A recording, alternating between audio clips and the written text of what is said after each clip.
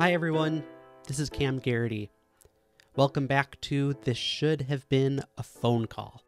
Today on the show, we have one of my closest collaborators in the world of puppetry, Mr. Adam Kreutinger. Adam is an amazing puppeteer and puppet builder, but he is also a father and a remarkable art teacher as well. He has a YouTube channel where he teaches hundreds of thousands of people how to make puppets and how to bring them to life. We have known each other now for 11 years, which is so crazy. I've had the benefit of learning so much because of Adam's wisdom and patience, and it really meant a lot that he came on one of these first episodes to have this chat with me. I think you're really going to like it a lot. And quickly addressing the elephant in the room, we do host our own podcast together on his channel, the Puppeteers podcast. We've been doing that for about 4 years. So if you enjoy this conversation that we have together, I definitely encourage you to go check out us talking to other kinds of puppeteers. It's a whole different kind of show. But if you don't like this conversation, then go check us out over at Puppeteers, because that's a completely different show. This should have been a phone call with my Geppetto, Adam Kreutinger.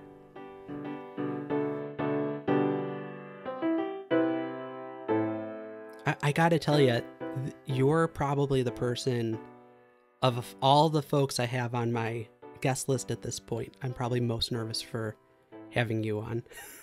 I can only imagine why. Oh, I'm sure you know. I'm sure you know. No, I have tremendous respect for what you think about me and the work that I do. And so I want to make you happy, Dad. But by the time this comes out, you're gonna be a father of 2. Yeah, I will be.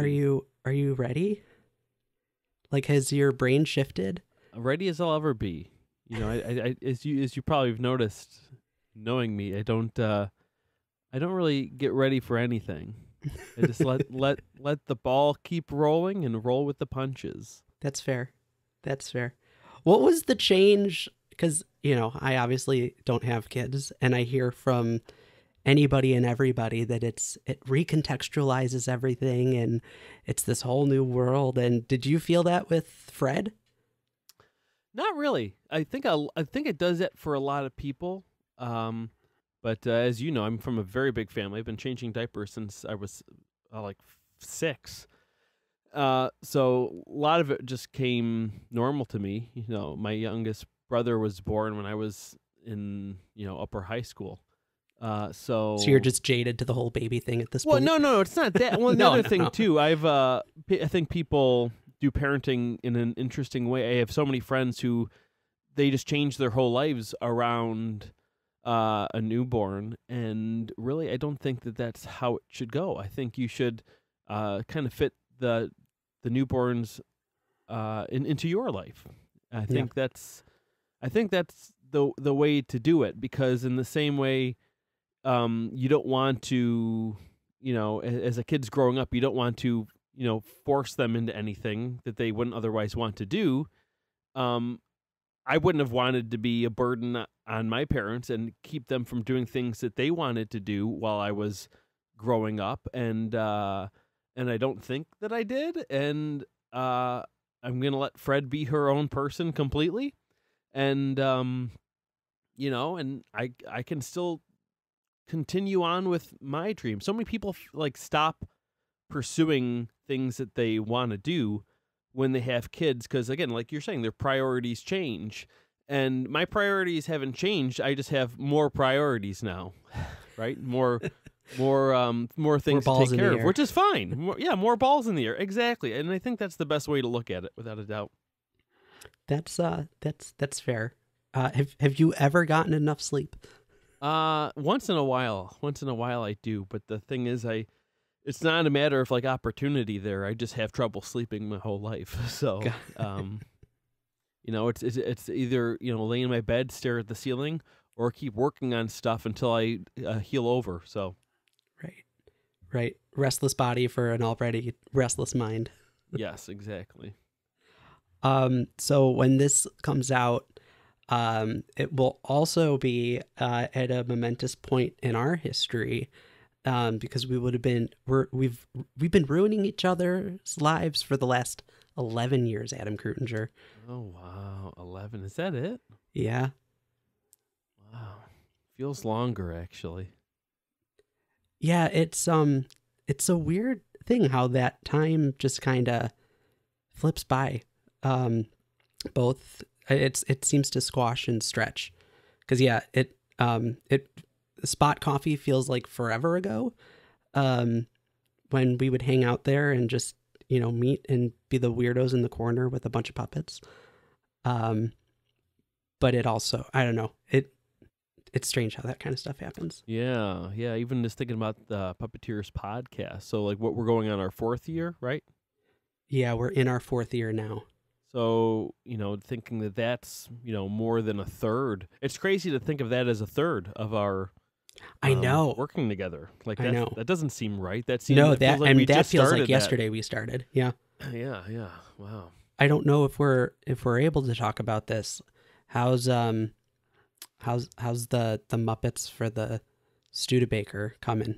I suppose I should say for reference, for people who don't know, Adam is currently working on, well, you tell them. I'm making some replicas of Fozzie and Kermit for the Studebaker Museum in South Bend, Indiana. They're doing a big fundraising campaign to have the old Studebaker from the Muppet movie refurbished, and they want to have, right now they have these disgusting stuffed animals in there that look terrible, just awful. So I'm going to build some puppets, and like we were talking, I was going to make them 1-to-1 scale, but we both know that they cheat the camera so much in there, and if Kermit was like sitting down in there, he wouldn't even be able to see out the window. So I'm going to change the scale enough to make it look right, but not make it look I don't know. It's just hard to explain. I feel like if they were actual size, people would look at it and think it looked wrong. Yeah, because that's something we've both been surprised by in the past, of just how tiny the puppets are in real life. Yeah, without a doubt. So are you, like, for me, if I had gotten a call from the Studebaker Museum, and said, hey, can we interest you in building us some Kermits and Fozzie, or a Kermit and a Fozzie, I think I would have lost my mind. Like, are you excited for the prospect of having your work live on in that way, or like, is it just another gig for you? I didn't think of it really as that at all. I just and actually I emailed them, or rather I messaged them on Instagram as a recommendation of my friend, I think it was Kevin Williams, who recommended. He said that they just have these terrible stuffed animals in there, and that they might jump on the opportunity. And I just thought it would be fun. This is a donation to a cause to get this refurbished. They're not paying me because they're copyrighted characters. I wouldn't accept payment anyway for something like that. So I'm just doing it as for the fundraiser for them, and they were very excited about it. Especially that I'm going to make a YouTube video on it to help promote their campaign for it. And I didn't even really think about it in any way, because again, they're not my characters, and I just thought it would be fun, really a fun challenge. I'm always looking for a good challenge. Yeah, and I suppose not only aren't they your characters, but they're also not the version of Kermit and Fozzie from your favorite Muppets movie either. Yeah. Like, probably if you could have your way, it'd be the National, Pirate Museum or something, and you'd be giving them a Mr. Bimbo and a Captain Smollett. I guess so.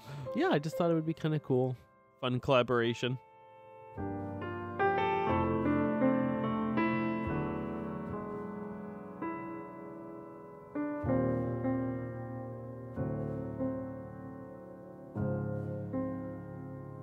So, Adam, weird question.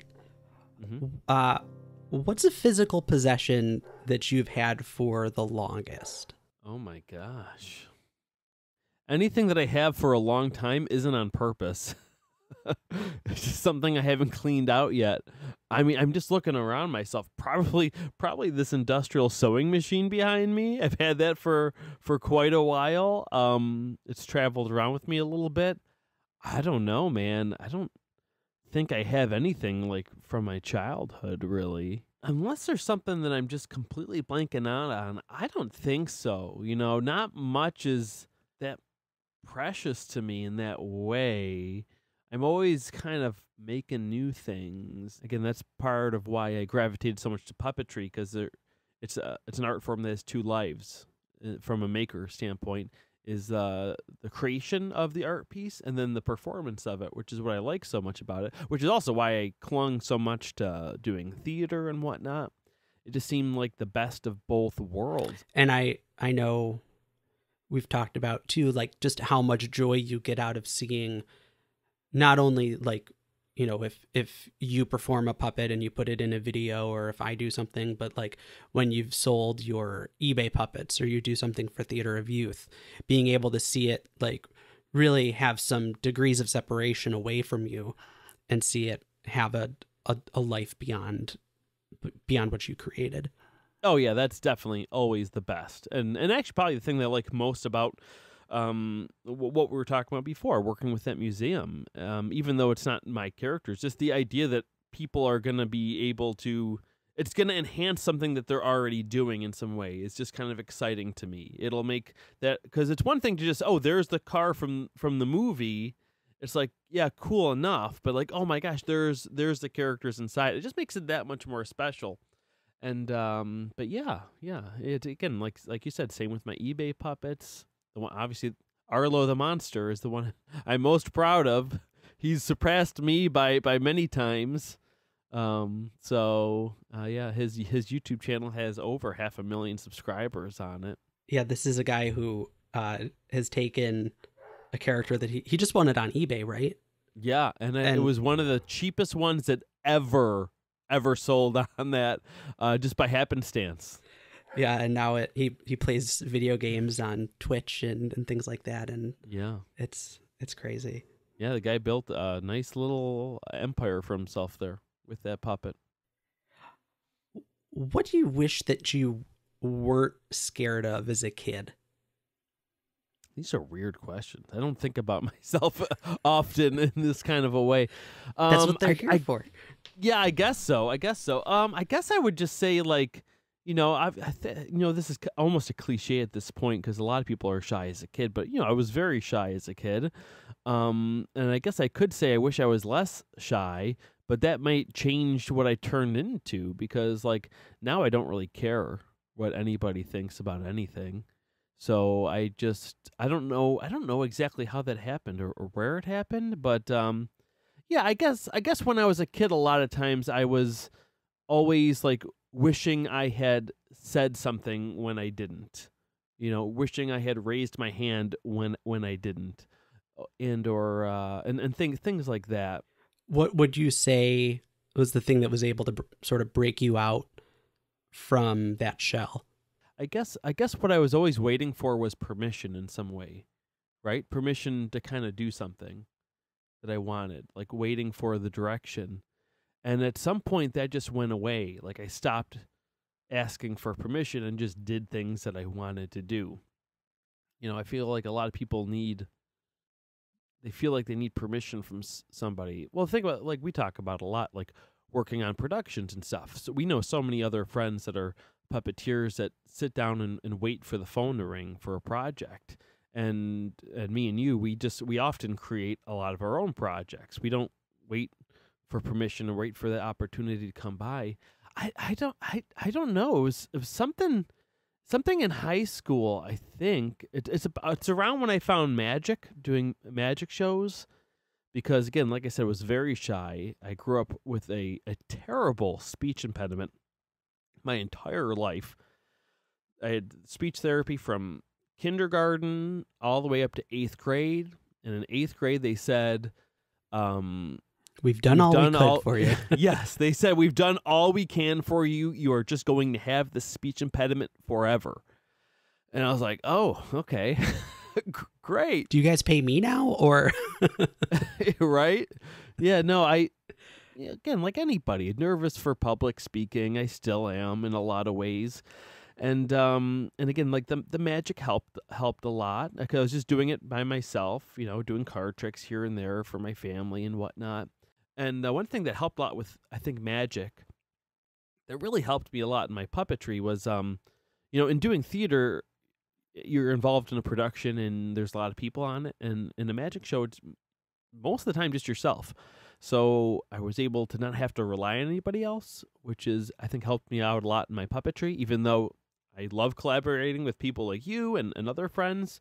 But obviously, if people aren't around, I don't let that stop me either. God, I'm not good at answering questions. I'm all over the place. Oh my you're God. Fine. You're fine. Well, and maybe the original question itself was not the right one, because I when we were talking to Madison Cripps on Puppeteers, you mentioned something about how like kids like being scared, which maybe you were one of those kids. I hated getting scared. Like I never ever enjoyed like even the scary parts of like a Rankin Bass Christmas special. Just scared the shit out of me.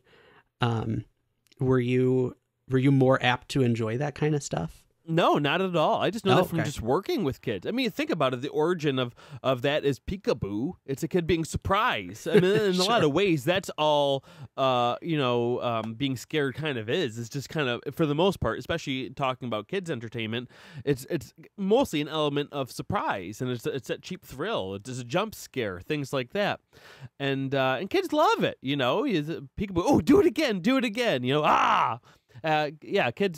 Kids just love that.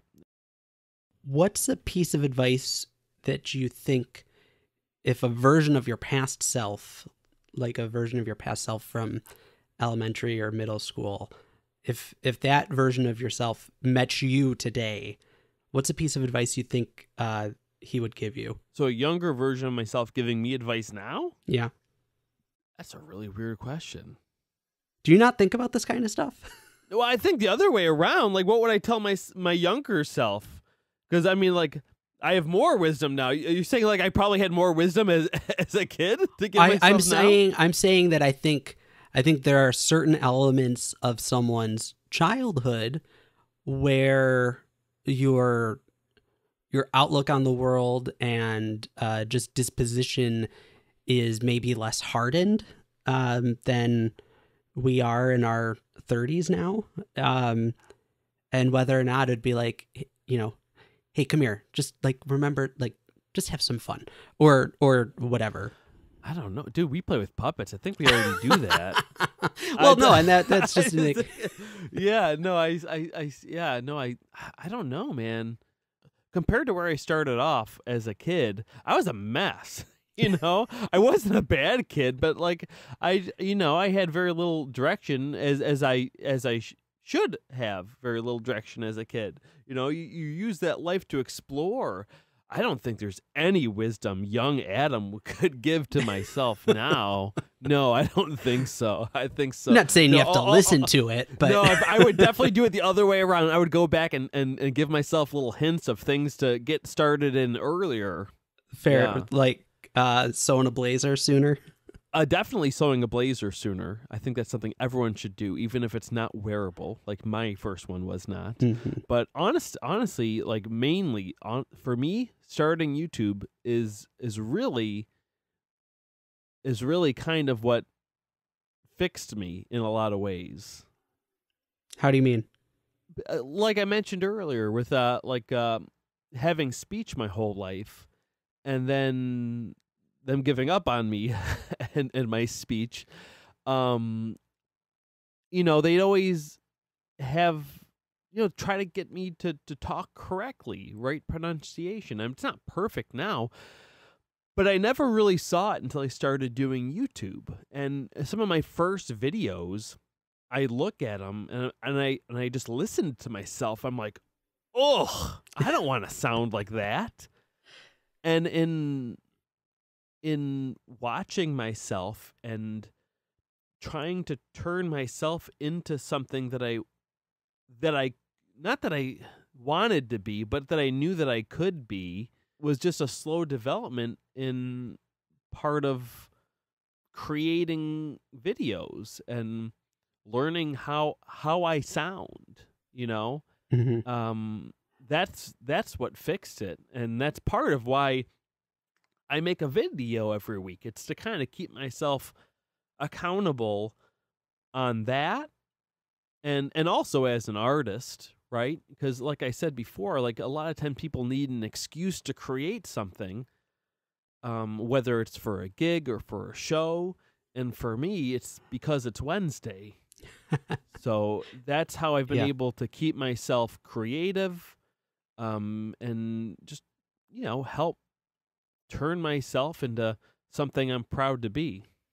Being kind to your future self.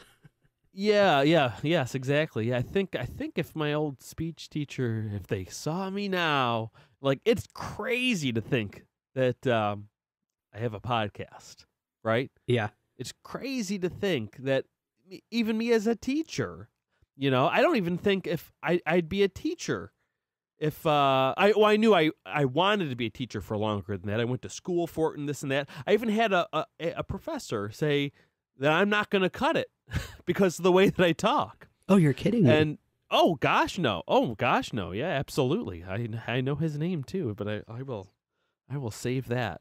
Fair enough. But so when I never asked you, like, when that happened, because I grew up with all sorts of health issues, and I had my own fair deal of doctors who kind of like tossed their hands up in the air and said, like, there's nothing we can do. That's a really frustrating thing. Like, how, like, were you upset about that, or like, were your parents, because that's a big thing to have happen, and just be able to walk away from, like, okay, whatever, they did what they could.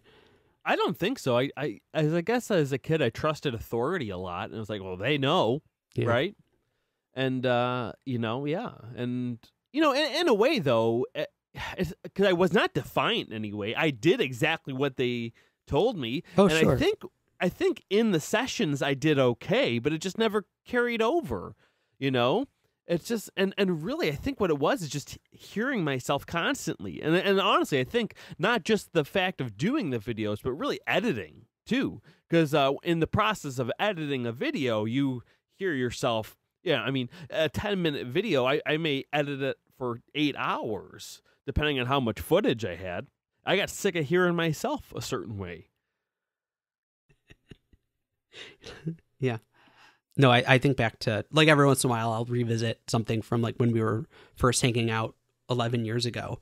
And I'm like, I don't even remember him talking that way. Like, to hear it. But yeah, it's changed a lot. No, it's changed a lot. And even at that, even in those videos, that was after, some work as well too. Sure. But like, I have like old videos of doing magic and stuff. Like, you can't even a lot of people couldn't even understand me, like, at a drive-through window, like, could not understand me. Even ordering something at a restaurant was sometimes tough for certain people. Some people had no problem, but like certain people just like could not understand me at all. People thought I was from a different country sometimes, or one person thought I was just like born deaf, and this is how I talked because I couldn't hear something. It's just like, yeah, it was an obstacle for a long time in my life. Yeah, without a doubt.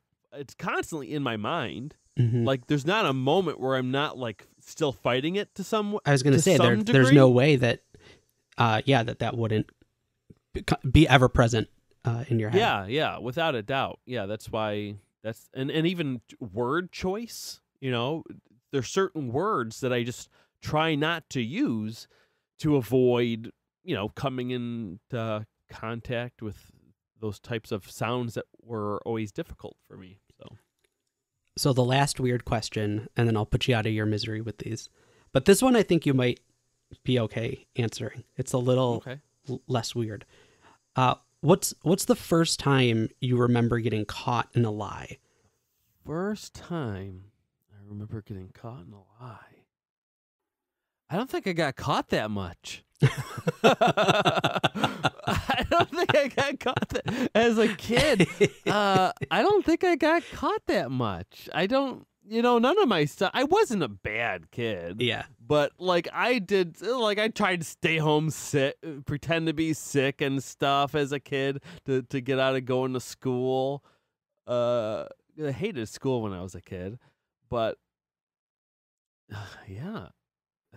And again, I suppose being one of 9, it was easy to get away with things. Maybe too. I'll tell you. Yeah. Sometimes it was. Well, actually, sometimes it wasn't too, because the tattletales. Well, right. So right. yeah, it's a double-edged sword without a doubt. I could tell you a couple stories about ones I got away with.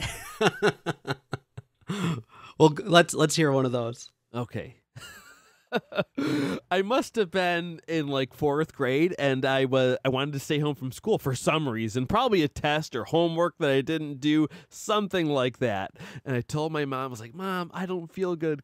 You're going to school." My mom, part of why I think she made us go to school was to get stuff done while we were gone.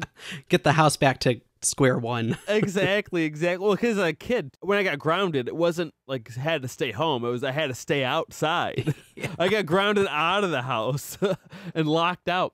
Although, of course, my mom would deny it now. It's true. Sure. But, yeah, I said, "Oh, Mom, I'm sick. I don't feel good." And she's like, "You're going to school." I'm like, "Oh, boy." And then sometimes if I could finagle it where I was getting ready too slow and I missed the bus, sometimes that was enough because, you missed the bus, right? She wasn't going to drive you. Yeah. Oh, no.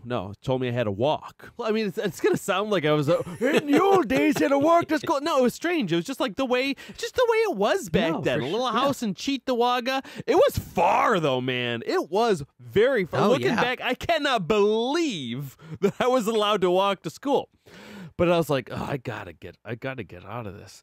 So I remember what I did is I went into the kitchen. I got a little cup and a spoon and just got some stuff. I got a little scoop of peanut butter, put it in this little cup, got some some salad dressing, a little bit of jelly, put a little water in it, mix it all up, and get it a little chunky, something to make it look like throw up, right? And I put it in a little cup in my pocket inside my jacket. I'm like, okay, I'm just going to walk around the block, and I'm going to put a little bit of it on the side of my shoe and just a little bit on my cheek and tell her that I threw up. And that's what I did. I walked around the block, put it on my shoe, put it on my face a little bit, and then got home. I was like, "Mom, I threw up." And I stayed home. That's a good cocktail. Yeah, there was some weird stuff in there. Yeah. Fred, if you're listening to this, yeah, get ready for school. Yeah. And honestly, looking back to at the time, I wonder if my mom knew in some way and just wow, he really doesn't want to go. I'll throw him a bone this time. It's the third try in one day. Fine, I'll give it to him.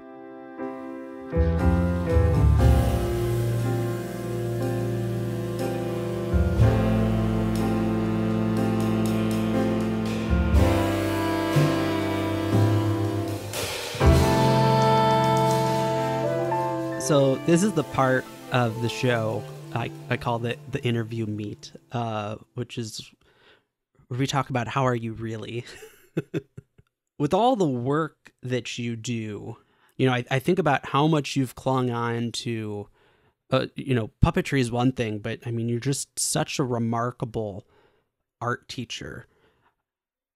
When you do that work, are there elements of are you trying to further stuff about teaching or puppetry that you've seen and liked, or trying to repair mistakes that you've seen so other people don't have to suffer through, that one art teacher who you really hated or that one puppet show that you thought was really bad? I think really what motivates me about it is just it's a way of being able to stay creative and having an excuse to do it. right? Like, I think, like, I knew I wanted to be an art teacher since I was in 5th grade, and it was because, like I mentioned earlier, I never liked school much, but the only thing I did like was art. And it's like, well, I could do that. I could be in the art class forever if I was an art teacher. It's just a way of continuing to do what I want to do and being able to make a living out of it. But I mean, you do these YouTube videos, which you just explained how, you had some motives of, trying to help overcome, your issues with speech, but like, you don't have to share all this information necessarily, but it seems like you're trying to help other people become better puppeteers, or like there are other ways to make a living as an artist, without having to deal with students and their parents and all that kind of thing. So like, name one. Graphic designer. Well, again, those jobs are hard to come by too, right? Like, well, no, first of all, you have to have that skill and be good enough to do it, and then you have to have someone who wants to hire you to do it. Not to mention, that's something that's often, depending on the size of the company, of course, you know this, that's shipped out, right? A lot of companies just had some assets designed and throw it together for different things all the time too. Oh no, for sure. I could lob that back at you and say, most schools have one art teacher, and there's someone who's been there for 30 or 40 years, and you got to wait for them to retire or keel over. I guess I would have thought that you were doing it for more than just you. Well, no, of course. Oh, absolutely. It's for more than just me. I think part of why that is for me is because I don't know how else to say this to make it just sound like, almost pretentious. Like I just think that I have a good approach to art in making it really accessible, Sure. And for the same reasons that I talked about earlier, that I don't like necessarily just to make art just to hang on the wall. Because even it's one thing that kids ask a lot is like, why do I need to know this? Why do I need to do this? I don't want to become an artist. Mm-hmm. And I don't think I've often received a good answer to that question, from people. And I wanted to be able to answer that better for students. Yeah. And the truth is, of course, art is all around us in every single way. The chair you're sitting in was sketched out by somebody and then made into something. Clothes, design is everywhere. And it's one thing to just say that, because I think I have heard some people say things like that. But the other thing that was inspiration to me, like when I was going, and I've talked about this before on things, but like when I was in my undergraduate, I had to observe tons of art teachers all over Western New York. And one thing I always asked every single art teacher is, do you still make your own art? Out of every single one that I asked, again, well over 20, 25, 30 maybe art teachers, only one still made art. Only one. They all said the same kinds of excuses. Oh, I do it all day, so I don't want to do it when I get home. Or I'm going to pursue my own art after I retire. Things like that. It was like, I don't know, man. It's not for me to tell people what is and isn't their art, but it's like, you're not an artist. Because, I don't know, art, like to be a true artist, like it's not even a choice. Like it's just something that it's an outlet and it's a release. And that's what the puppet building is for me. I feel like if I didn't make these weekly videos, again, it's more of an excuse, like I was mentioning earlier, it's more of an excuse for me to be creative, find an obstacle for me to figure out. Or if I have a faster way or easier way of making it accessible to people, just sharing that. And honestly, too, it's not just for other people. It's, again, like I kind of make those videos for myself, for those reasons, for kind of that self-help reason. And also just like, I reference my own videos. Like, how did I do that? I go back and I watch it again. So I'm kind of like just documenting things that I'm creating. And I think that's really important for me as a teacher, because I don't think that there's a whole lot. I mean, there's definitely some. I don't think there's a whole lot of art teachers where their students can really see their art. I feel like any art that I saw of my art teachers younger was like, oh, I did this 20 years ago when I was in college. I'm like, okay, like, what have you done lately? I didn't have a bad art experience as a kid, but there was nothing that I would want to emulate about my art teachers growing up in myself, not by any stretch. But again, I wouldn't say it was a bad experience. It was just kind of nice just having kind of a more of a stress-free kind of environment compared to like being in the regular classroom, having to do the homework, having to do the math, the English. Like, oh, I just get to draw. I just get to make something. I get a release in that way, even though it wasn't always the kind of project that I wanted to do. And I think that's what I try to emulate in my classroom more than anything. Especially as an elementary art teacher, I don't even see my job as teaching them art. I see my job as making them excited to be there.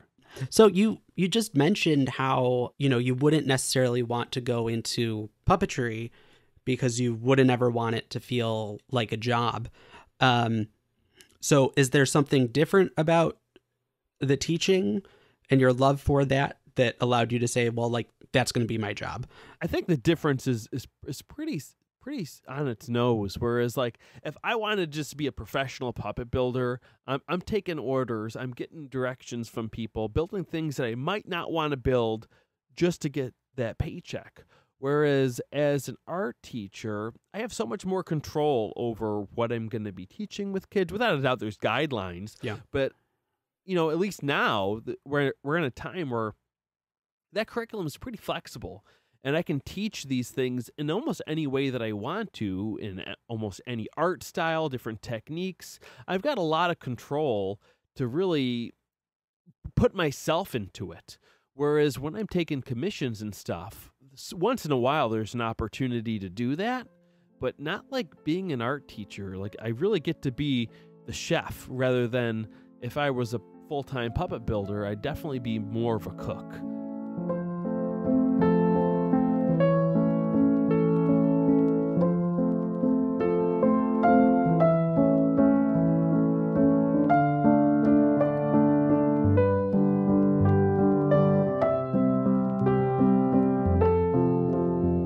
Did you have guys growing up? And what I mean by that is, did you have a set of maybe 4 or 5 individuals who were either performers or artists or musicians who you were sort of like not hyper fixated on, but who you were really following of like, I want to be like them, or I want to create stuff like that? Or was it a broader appreciation for you? I don't think I looked at anything in that way. I just looked at things for what they were and never really thought about too much about where it came from or how it was made, unless it was somewhat obvious in some way. Mm-hmm. So, and I use this as an example when and you've heard this 100 times when I talk about the Muppets. Like, I never wondered like who made them. I never thought of them as something that was made. They were just, I was completely fooled by the illusion of those being characters. And, it wasn't until I got the peek behind the curtain that it really inspired me into puppetry. And that's the way it was with everything. When I watched, a cartoon, like, I did not for a second think about who the voice actor was. It wasn't. It was just the character, Like, I didn't, like Robin Williams, like, I didn't really realize who he was until I started seeing, like, things like Flubber, where I actually saw him as a human rather than, like, oh, he does the voice of the genie. Then again, then it starts connecting the dots a little bit. So, like, I fully just, for what, I mean, maybe it's a bad thing in some ways too, but I just completely fooled by those types of illusions in the world. Like, when I see an piece of art, especially as a kid, not for a second did I wonder, who made it and why. I was just like, wow, look at that. That's so cool. I want to make one. Just more how rather than why or who. I think we're unearthing of a huge discrepancy, and it makes a lot of sense of how you think versus how I think. Because I would see, for instance, like a book by Eric Carle and would become fascinated with how he made that and how he painted all the pieces of tissue paper and collaged them together, and would just get so focused on how he did it that I would almost hesitate to create the work because I just loved how he made the thing. You know, I've talked about seeing Henson documentaries and being like, just I wanted to learn everything about how they did the thing, versus, you know, necessarily getting up there and building a puppet character. So this is, I'm just intrigued, and it's telling me a lot about how you create even now, of, you know, as we joke sometimes, like the way you sort of skip over some of the process stuff that could or should happen. No, again, I did that anecdote. I'll pretend like that happened to me. Let's say I looked at the Eric Carle book. Not for a second would I have noticed or cared about the name of the author or the artist. Not for a second. I just would have looked at it. Do I like it? Hey, it looks like cutout paper. I wonder if I can do that. Let me just try to emulate it, right? I would not have looked it up or any research. I would have just been inspired by that piece and just try to come as close as I could. And obviously me being older now, it's a little bit, I still think I had that same starting point, but now obviously I do a lot more research on stuff, especially since like I have to purchase things that are going to be, things are going to be made out of and whatnot, and learn certain processes. But then again, too, it's just kind of that whole thing about art is just like sometimes, I mean, even famous artists, you ask them about why, maybe they'll give you an answer, but maybe it's made up. Who knows? Oh, right. Maybe it came after, you know? Well, that's one thing I learned about artist statements in college. It's like, oh my gosh. It's like sometimes things can just be like an expression of almost emotion rather than like, why do you want me to put this into words? Like it almost felt to me in a lot of ways that it took away value from it in some ways. Like I made this art because there's no words. Otherwise, maybe I would have wrote you a poem or something, right? No, I get that.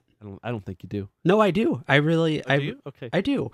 And I have some of the same apprehension, especially around things like artist statements, because yeah, I mean, those are just total bullshit.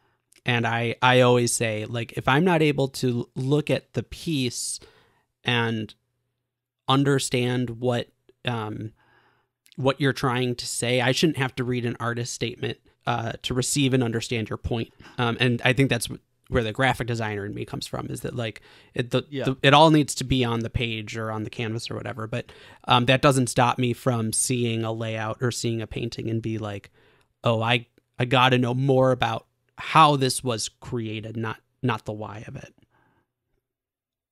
So your family's growing, and as we talked about, you came from a large family. Did you always expect that you'd want to have kids of your own? Oh yeah, I definitely always knew that I wanted to have kids. Yeah, without a doubt. Yeah, I wasn't sure how long that had, because you've been with Maria for so long, and I think it was not long before you had Fred. You once said to me, you were like, I have a 5-year plan. And at the end of that 5-year plan, it includes me having a 5-year-old. And I was like, oh, okay. Yeah, did I say that? Yeah, it sounds you did. Like something I may have said. Oh my gosh. I can't believe I said that to you. That was pretty bold of me to say that to you. I mean, you were just sharing what you felt. No, but I didn't know if you if that was something that came with time, or, if growing up you were like, oh, I'm going to marry Maria and we're not going to have anybody.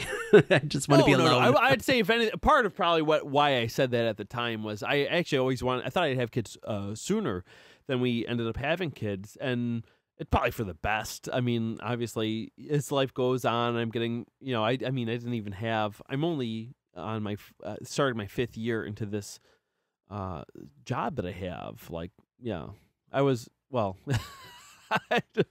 I don't know. Like I said, I always roll with the punches. If it happened, it would be fine. Everything would be fine. It'd be working out. I'd have an older kid now, but we have Fred, who is perfect now. She just started, I don't know if maybe one of my videos was playing in the background. Maybe Maria was watching it and she kind of caught on to it, but she started taking her socks off and using it as a puppet. And And I was like, okay, maybe I will make her a simple little puppet. And I brought her in for the process. We did that one video with her. And I don't know. She likes it. She just starred in your 48. Yeah, she did just star in the 48. She did a great job. She did. Too. She did a really good job. That really it brings me to the next thing that I wanted to ask you, though, in a really nice way. Fred has found a love of puppetry, seemingly. Like, I was just over there the other day, and she was yelling puppet, puppet, puppet, and he was excited by Fozzie and Waka Waka, and has her love of puppetry and just like children's television allowed you to see that puppetry in a new way? Kinda, I guess, not in a way that's gonna impress anybody. There's just so much trash content in the world. Yeah. And I see it in my students sometimes, the stuff that they watch. And it's not like, oh, I'm an old guy and I don't get it. Like, objectively, it's nonsense.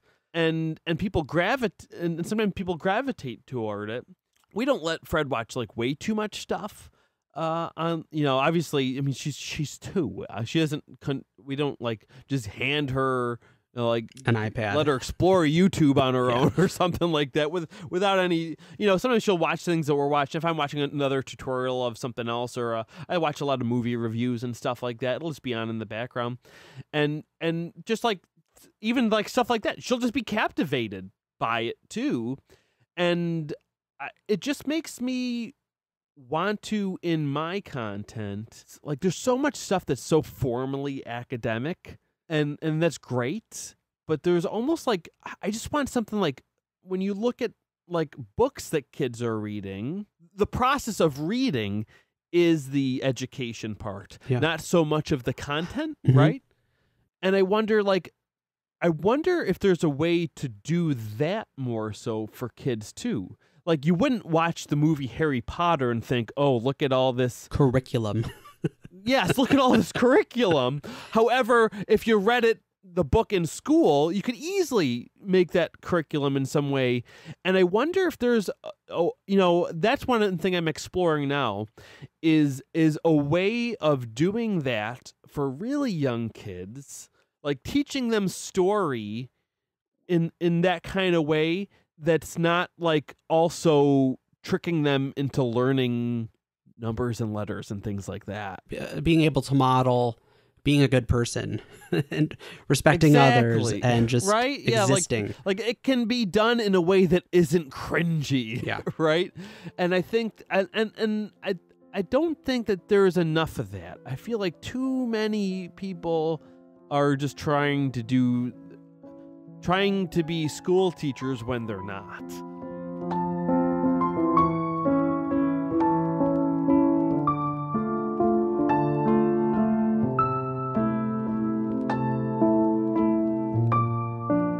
So as we start to wrap up, I always like asking people how can we help? And I guess one of the things I'd love to ask is like, what's something that about you in either creating puppetry or in teaching that people think is easy, like real, that they take for granted how easy it is, when actually like that's the challenging part of your job that like keeps you up at night? I guess I just answer that with like I think that's also part of why I have my outlook and why I do what I do. Because like that's a comment that I get all the time from people, like, wow, I didn't know how difficult it was to actually make a puppet until I watched your video. Because without a doubt, we both know this, what these characters look like. They look like toys. They look like stuffed animals. They look like something you can get at the department store for $30. But it's obviously so much more to that when it's obviously so much more than that when you peek behind the curtain. And that's kind of what my YouTube channel is in a lot of ways too. Just kind of that kind of education for people if they wonder about, like how this type of stuff can be made. It's an example of that. What's something in your life right now that if other people knew, it would make your life easier? And I've said this to other people, like, not like, oh, they know that I'm not a millionaire, so let's give me $1 million, please. But like, what would make your life just like 10% easier? I guess one thing that people just might not realize is, even with a lot of my videos and things that I'm doing is like, even though all art that you're creating for yourself in some way is an expense, whether if it's paintings, you have to pay for the paint, right? And obviously with puppets, you have to pay for the foam and the fleece, and we all know that that's expensive. But I think one thing that people don't realize, but someone like you would probably realize, is just the process to making some of these videos can be expensive. I would say on average, each video costs, about $200 for me to produce in some way through materials. And sometimes I hire people out for certain things and some of the music and graphics and whatnot. Subscriptions to your editing software. Oh my gosh, yes. Like it really anything and everything. And again, I find ways to try to, people have been very supportive of me too. That's part of like my patterns that I have for sale on my website. I never planned to sell patterns. Never planned to. I had free ones on there, and that's all I ever planned to do was to have free ones on there. But then people started asking me, like, is there a way that we can support you? And some people send me like donations on PayPal and things like that, I'm very grateful for that, which is, and I'll just let them know too that like more than 100% of it goes back into everything that I'm creating. It helps me buy more fleece and fur and I was able to get an editor a couple months ago for the YouTube channel. They don't edit everything, and sometimes I have to fix things. But it just, especially with starting a family now, because there's, it could have, if this was only an expense in that way, it would be harder to justify as I'm growing a family. But if I can keep this thing self-sustained, I can do it longer, and I want to do it longer. I want to be this is going to sound so strange, and it's not going to sound as bad as it sounds when I say it. I want to be really rich because I hate money. Does that make, because like I hate money so much that I want to be rich so I don't have to think about it. Mm-hmm. But I'm sure people who are rich would be telling me like that's the kiss of death because it makes you think about it more or something. I don't think it would for me. I dare you to give me that challenge. Right. Life, if you're listening, make me rich. I won't make you disappointed. Well, you and I for a long time have had the master plan of befriending a non-problematic multi-billionaire to just put $1 billion into our bank accounts just for a day. Just give me interest for a day, and I'll be good. I'll live off the interest. And actually, I say this about my own YouTube channel, but the other perfect example of that is the Puppeteers podcast as well. Yeah. Like again, I bought all this equipment. I bought these mics. I bought the recorders. I bought cameras. I upgraded before we should have probably on things just because I like doing that too. I like upgrading.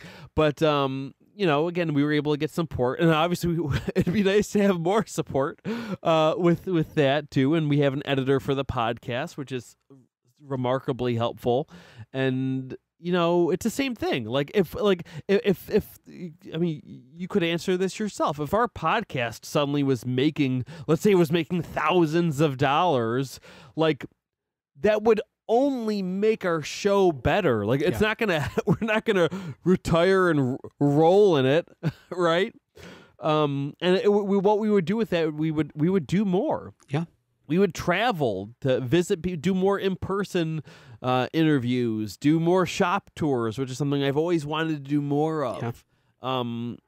Yeah. I just hate that money is so often an obstacle for things that we want to do. So, but that being said, it makes me even more proud of everything that we've accomplished together. because I think we've really accomplished a lot.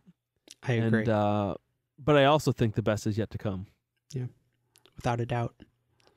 One more thing is, as we're putting things out into the universe, what's the next tool? Because I know you're a gadget guy. What's the next tool you want for your shop? I want so bad. I want a mill. I want a milling machine so bad. So for people who don't know what that is, it's a machining tool. It's kind of like a lathe that's up on its side. It spins around. It looks almost like a drill press, but it's for like machining very specific types of pieces. And oh my gosh, I want one so bad. Well, if any sugar daddy is out there listening, how can they get in contact with you to learn more about your work and to get you a mill? They can follow me everywhere. It's Adam Kreutinger everywhere except for TikTok. It's at Puppet Nerd. Well, one last thing. I realize the last thing you need, like a hole in the head, is another brother. But know that I consider you a brother to me. I think your legacy is already taking root, and please keep making art every day. Oh, I will. I'm going to drag you into it, too. I'd expect nothing less. Thanks so much for coming on, bud. Thanks for having me. We did it. You came to the end of another episode of This Should Have Been a Phone Call. So much thanks to Adam for stopping by and being so gracious in having this conversation with me. If this is your first time listening, there are plenty of other episodes of the show. Just go to phonecallpod.com and you can listen to all of them right now. Please give us a follow at phonecallpod wherever you get your social media. And if you're feeling brave, I always appreciate a good review or comment over at Apple Podcasts or wherever you get your podcasts. It helps the show grow, but it also keeps unnecessary Disney sequels out of production. So I definitely appreciate that. We'll see you next time on This Should Have Been a Phone Call.